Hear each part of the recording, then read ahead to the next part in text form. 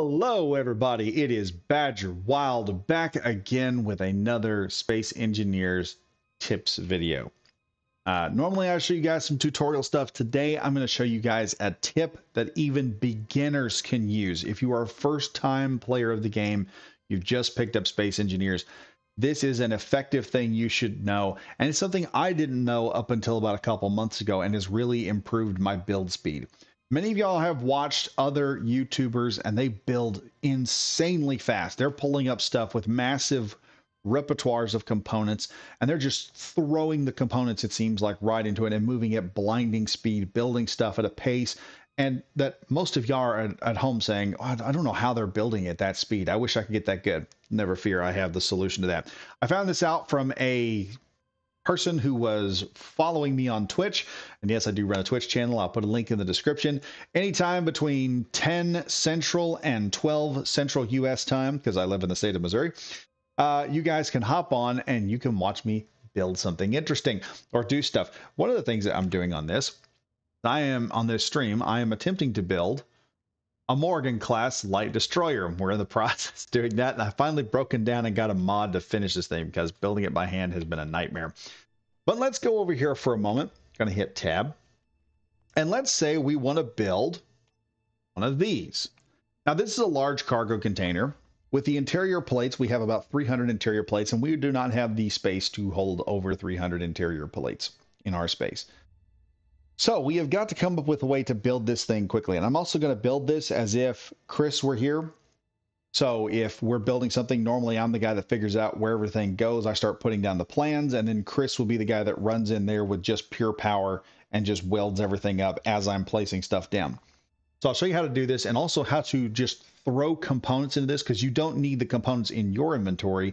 You can actually store your components in the project that you're building and makes things go a lot faster. Let's say, though, we want to build this large industrial cargo container. I want to put it, right there so that I can, build it, and I'll have this extra cargo space and I can just expand the cargo. Normally, I would go into, let's say, the menu here, and I go into my deal. This is what most people do in the beginning of the game. They start looking for components and they'll grab their components, they'll throw it in. Well, look at that. We can only carry 225 components. That's not going to help us. We're going to make multiple trips trying to work on this thing. Instead of doing that, go into your build menu. Okay. Select our cargo containers. And this is the cargo container I want to build. This large industrial cargo container. Grab this one and this little plus sign right here where my cursor's at. Click this. Now what's happened is I have added the plans for this component right here, or this block in game. Now we're doing this in survival, so I have to be quick. But you can see all of the components here are listed, so I know exactly what I need to get. I don't have to look at this list ever again. I simply hop out of here, select a connector port that I can access, and click the middle mouse button. Now watch the inventory right above the toolbar. When I click 3, 2, 1, suddenly I'm full. It also gives me a thing, you cannot withdraw 75 interior plates. That's impressive. Now, simply go over to where this connector is at, lock on, set down the new build. Now watch how I do this quickly. I'm going to light the torch just enough to get a light out of it. Watch the components requirement list down here. So I've now put 225 components in for our 225 interior plates into this new block. So I don't have to worry about this anymore. Go back.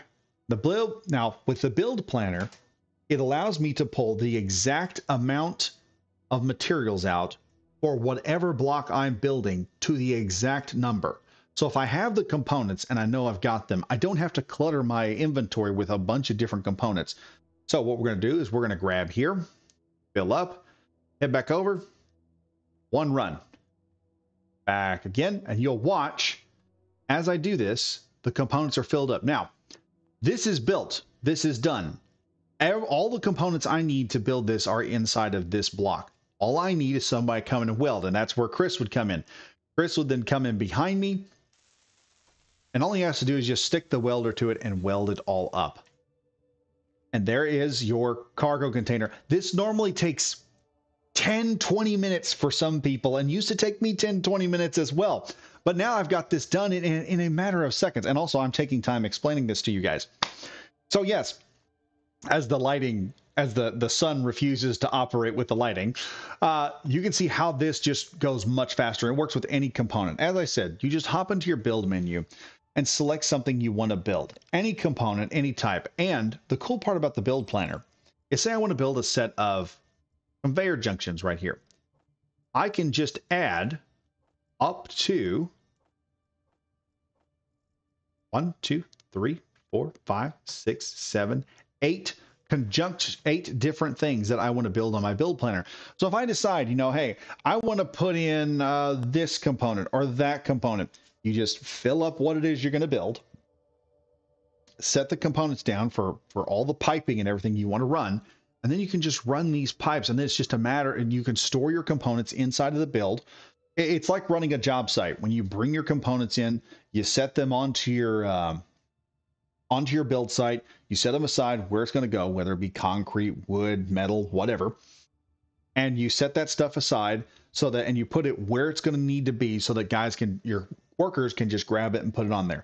So if you're the guy that builds and plans everything out, you can literally just grab the components you need, shove them over, and just quickly throw some stuff into the componentry area, and you can run off and add another one. So while I'm doing this here, I could add another cargo container right here next to the one that Chris is welding up and start throwing stuff back into it. Or he can bring in an industrial welder like the big tarantula over there, and he could take the tarantula and weld this up with the tarantula after I've put all the components into it. So yeah, hope you guys enjoyed that little video here, giving you a nice little example in how to build much faster than normal. Hope this accelerates your building and helps y'all with your experience in Space Engineers and makes the game a little more fun and not as grindy.